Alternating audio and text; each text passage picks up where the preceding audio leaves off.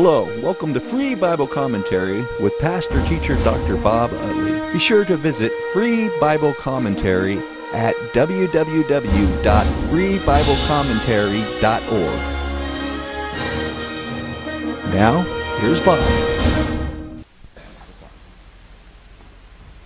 Isn't it exciting listening to all these Christmas songs? All the color around and families about to get together. MasterCards bulging at the seams. Would it surprise you that if you got to see Peter or John or Matthew or Paul and you asked them, what do you think about Christmas? And they would say, I beg your pardon? I think we sometimes think that this was all, there was twinkling lights and tinsel all around the manger. No, it was a stable, and there was something else all around the manger. It was stinking, not very hygienic. Was it a real glittery night? They were there because of the IRS summons. The only reason they were even there, right? Would you be very happy about being drugged 80 miles south to pay a tax with a wife completely pregnant? It was not as glittery in reality as we have made it. As all things, human beings have the tendency to forget the bad and accentuate the good. And what we've done around these nativity narratives in our Gospels is to cloud them in mist and wonder and sparkle and cultural festivity. And I think sometimes we forget what the real purpose of all these accounts are. Now think with me for a minute. There's 4 Gospels. One of them begins the story of Christ from back in eternity, before the creation of the world, and then moves very quickly to the experience with John the Baptist. That, of course, is the Gospel according to John. Last Gospel written. First Gospel, Mark, doesn't even talk about the birth of Christ at all, but moves immediately into Jesus' baptism. So John the Baptist is on the stage in chapter 1 in Mark. It is only in Matthew and Luke that we have something of the early accounts of Jesus' life. And the question always comes back, why do you think these gospel writers included the little bit of information that they did about this very, very significant incarnation of God in human flesh? And that's what I want to talk with you a little bit about.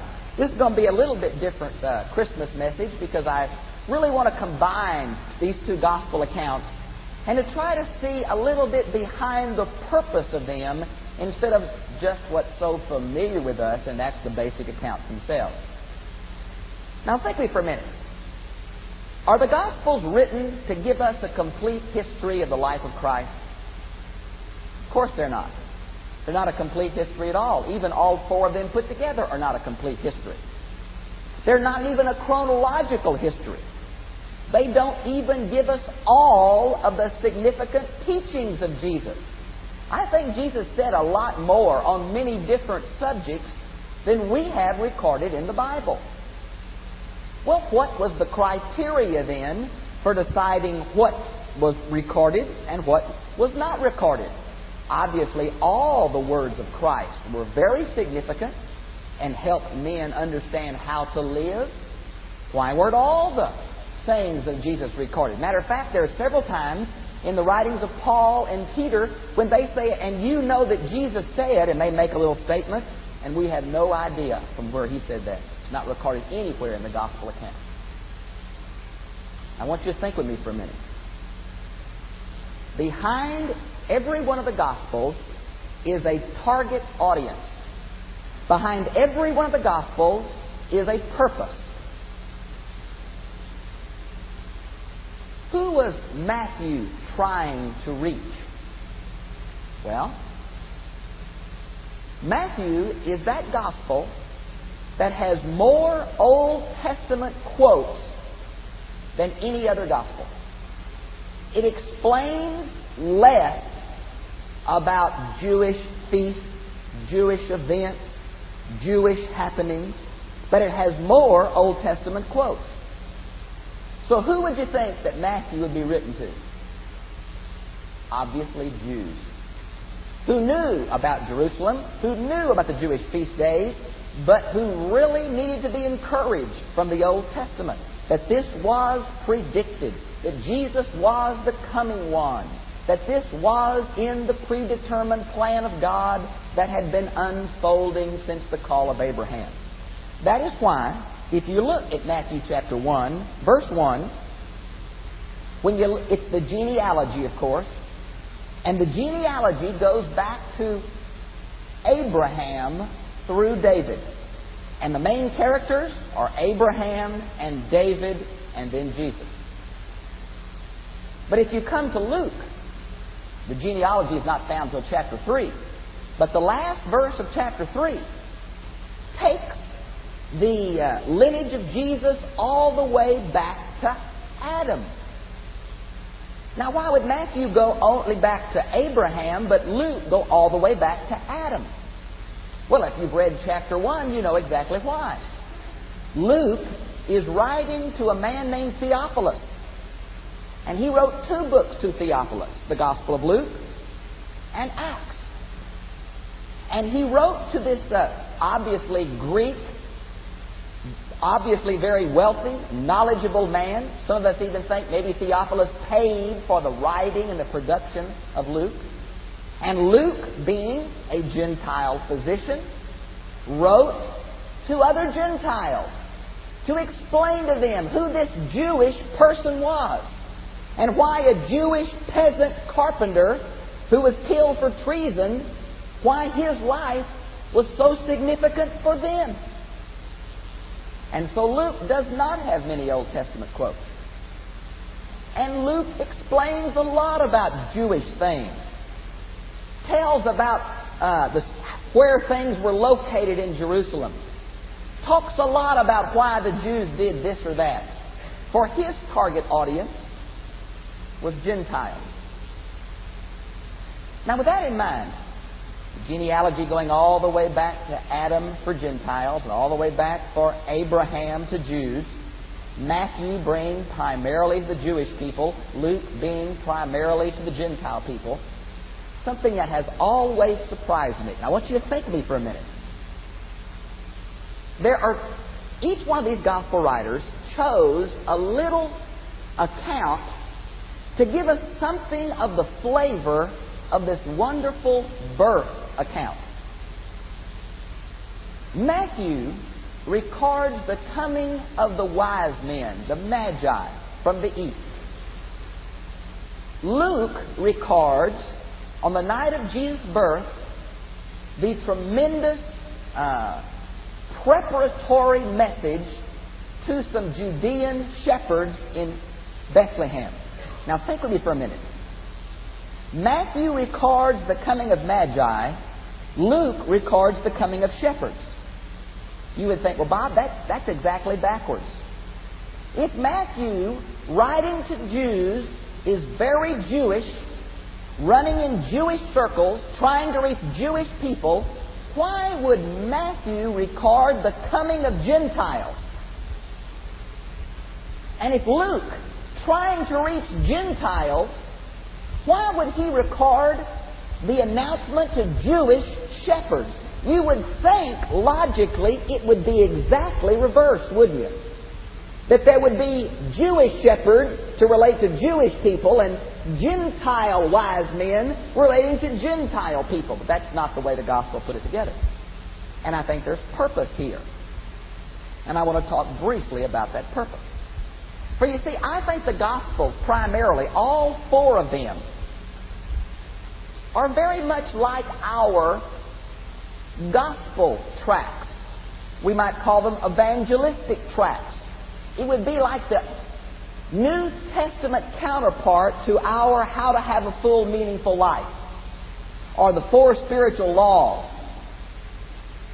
They were little bitty accounts to try to bring someone who knew nothing about God, nothing about Christ, nothing about redemption, nothing about salvation, nothing about heaven or hell, try to bring them into a place to introduce them to the God of eternity, the God of heaven, the Creator, Redeemer God. Every one of them is our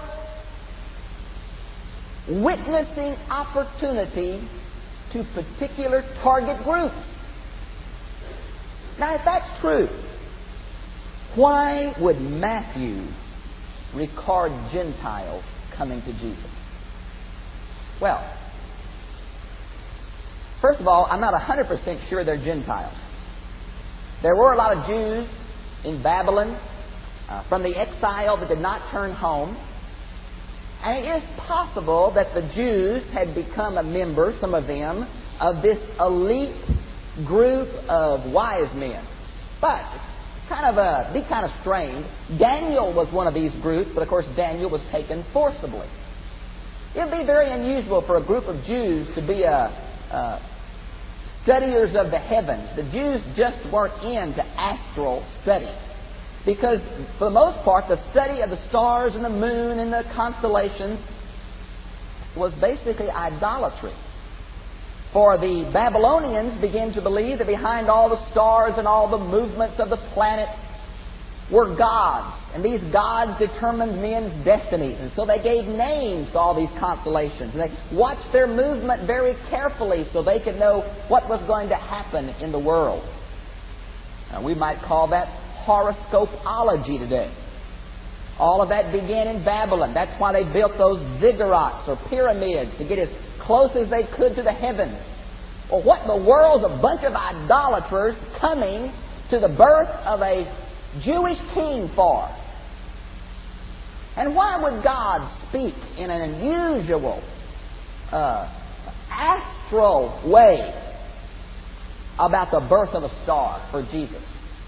Well, in that day and time, many people believed that great men had stars, that stars would begin to shine when great men were born. Tradition all across the ancient world was that men's destinies was somehow caught up in the stars. I don't think that's true. Psalms 19 tells me that the stars and the moon and the sun are simply God's handiwork for a beautiful creation. They do not control our destiny. Well, why then would God stoop down to try to stir the hearts of some star worshippers from a faraway country? Well, I think for several reasons. I think one reason is to tell us that God loves star worshippers from faraway countries. That God cares about Gentiles. That God cares about those who don't know about His Son. That God cares about those who think they're so wise in their own estimation. But the Bible says without Christ, they're blind and wretched and naked and don't even know it. So God called 3 of them who were sensitive about a new star they had found.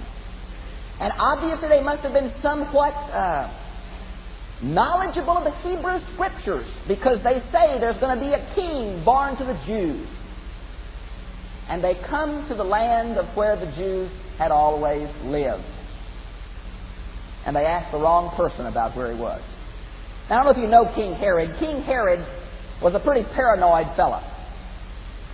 He was the kind of fella that was he was not Jewish, of course. He was from the nation of Edom. We call him an Edomaean. And he was so nervous because of all the Jews could go back and find their lineage through generation and generation. And he was so jealous about that he burned all of the temple records about genealogies so nobody could know their ancestors, and therefore nobody could know he wasn't really Jewish somewhere. This guy was so paranoid that he was afraid that when he died, no one would mourn him. So he arrested 3,000 Pharisees, put them in prison, and told his guards, when I die, kill all of these Pharisees so somebody will cry at my death. Now this was a strange fella. Now can you imagine him being king by the Romans, of course, over Palestine? And here come 3 wise men or so and say, we're looking for the king of the Jews. And you can almost hear him say, I'm the king of the Jews, right? No, there's a baby king going to be born. Where is he? And here it said, first I've heard about it. Tell me a little more about this. Now, apparently, they began to ask the rabbis, the scribes at court, where will the Messiah be born? Do the Scriptures tell us anything about where the Messiah will be born? And of course, the scribes knew immediately what the Scripture said about that. And they said, yes, he'll be born in Bethlehem. It comes from Micah chapter 5, verse 2. Heard it so often. Now, it's exciting to me to know that those Jews knew where the Messiah was going to be born. And Herod didn't. Now, you know the account. Herod tries to trick them by saying, you go and look, and he's in this city, and you try to find him and come back and tell me, and on and on. It didn't work out. Now, I have one comment I want to make to you. I have been in Christians' homes through the years, and I've seen these beautiful nativity scenes on top of the television, right? Now, sometimes they're somewhere else, but usually on top of the television. And you got the 3 wise men here, and you got the little manger, and you got Jesus there, and you got the shepherds over here. Do you realize that we do not know there are 3 wise men? The song said there were 3, I know, but the song is wrong. The only reason we think there are 3 wise men is because there's 3 gifts. It just is could have been 2 wise men. Could have been 10 wise men. Some say, well, they're all 3 different colors. Oh, really? They ride camels. How do you know? We get this stuff so geared in our mind, we forget how much of this is tradition and how much of this is Scripture. We don't know how many wise men there were. We don't know how long they took to get there. We don't know what they rode. We don't know what color they are.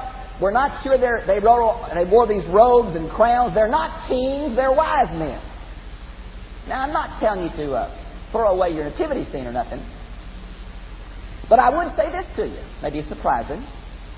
The shepherds and the wise men shouldn't be together, you know. The shepherds are going to come the night that Jesus is born. But the wise men are not going to come for 2 or 3 years. Did you know that? So if you want to really be biblical, you ought to move your wise men over onto the kitchen cabinet and just point them in the direction of the manger. Because really the text itself says Jesus was a toddler when they got there. And they had moved out of a cave, apparently. And I think the nativity scene was in a cave. That's where they kept the animals. And they had moved into a home by that time. And they came to the house where Jesus was. And the word there in Greek is the toddler Jesus. And offered. Matter of fact, if they had had this money the night Jesus was born, the gifts the wise men bring, Mary cheated when she offered the poorest sacrifice some 40 days later for having a baby. Because she offered a turtle dove. And if she'd had all this money, she would have had to offer the more significant gift of a larger animal. So the wise men didn't come for many months after Jesus was born. Matter of fact, why do you think Herod wanted all the children 2 years old and under killed? I mean, why? Well, because he wanted to know what time the star appeared, how long those guys had been traveling, and he killed all the babies 2 years old. So, here come some Gentiles, go to the wrong fella, looking for the birth of a little king. My goodness, what a story. Pagan idolaters called by God. Took them 2 years to get there, no interstate. Came to find a little child. Now, to Luke, if you let me. Luke chapter 2 and 3 records the very same event, seemingly, but in a little different way. And in Luke, it's shepherds. Now you say, oh, boy, in our minds we think of these shepherds out there, and they're laying around a campfire singing hymns to one another. And they're wonderful, wonderful believers. Shepherds were the scum of society. Did you know that? Did you know that Jewish people so looked down on shepherds that they would not let a shepherd testify in a court of law? They didn't really want them in their synagogue meetings. I'm not sure if because they smell like sheep or because they couldn't keep all the Jewish rules, and so they were considered unclean. You mean God not only called a group of Gentile idolaters who thought they were really wise men, but He also spoke to some Jewish shepherds who nobody would even listen to. Now think about this. When those shepherds said, "We've got something to tell you," and everybody said, "We don't accept your testimony." We don't take the word of shepherds. Nobody believes shepherds. They're notorious liars. We don't accept the testimony of shepherds. And yet God came and announced the birth to shepherds. Why? Because God loves outcasts. He loves those who nobody else will take their word. Loves those who aren't welcome in a worship service. He loves Gentile idolaters, and He loves outcast religionists. And He didn't announce the high priest and uppity mucks in Jerusalem. He announced to a couple of stinking shepherds out in the field the birth of the greatest king the world's ever known. It's shocking. It smashes our ornaments. It knocks down our Christmas trees. And it says that what we've made so beautiful and wonderful is really a story about love. Love that reaches into ghettos, to winos, poor folks, stinky folks, uneducated folks, ignorant folks, outcasts, smart alecks. That's what Christmas is about, folks. It's not about turkey around the table. It's about love that's poured out for a world in need. They're gospel tracts. We can put spotlights on them and dress them up in gleaming glitter, and we can put them up on altars. But the truth is, the nativity was in a stinking stable with a bunch of stinking shepherds that nobody trusted, and a bunch of weirdo idolaters from hundreds of miles away came to a party called by God. We've turned it into something so wonderful and neat that we go out and spend all our money on things, so that if somebody gives to us, we make sure we give it back to them. We've so removed it from life that we never think that God's trying to still tell us something. That maybe the greatest Christmas gift the world has ever known is not something that's in a package, but it's an old story given to someone else who doesn't know about it this time of year. Maybe Satan has done Christmas. Maybe he's the one that's wrapped it up in a pretty box and made it look pretty and smell good, and everybody dance around the Christmas tree. Because God didn't make it pretty. Gospels aren't a pretty story. It's about blood and guts and gore and real people and real life. And the Messiah came to outcast folks, sick folks, leprous folks, poor folks, unreligious folks,